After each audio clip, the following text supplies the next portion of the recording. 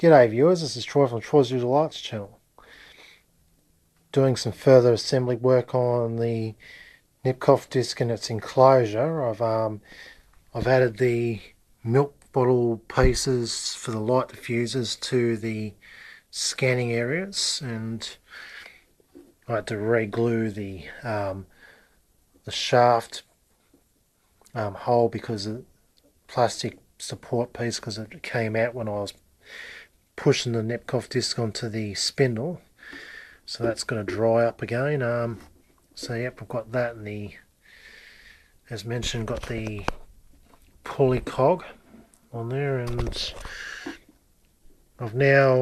I've did some slight re-drilling of the holes in the Nipkow disc to make sure all bits of plastic is out of it, and I've done that, and I've now glued the Nipkow disc to the spindle, so it's now sitting inside its enclosure. And yeah, going to put it up to the light and spin the disc, and you'll see that you'll have three scanning sections of scanning area. Just need to somehow position it, so get this mess out of the way.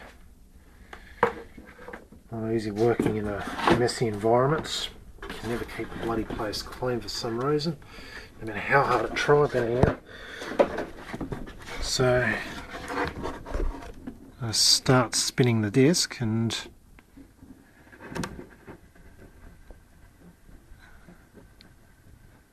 so you'll have so for the horizontal scan, you've got your three standards of scan,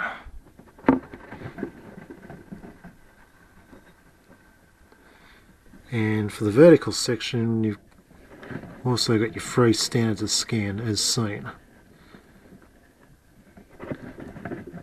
Spin it fast enough, you'll have a rectangular area of picture.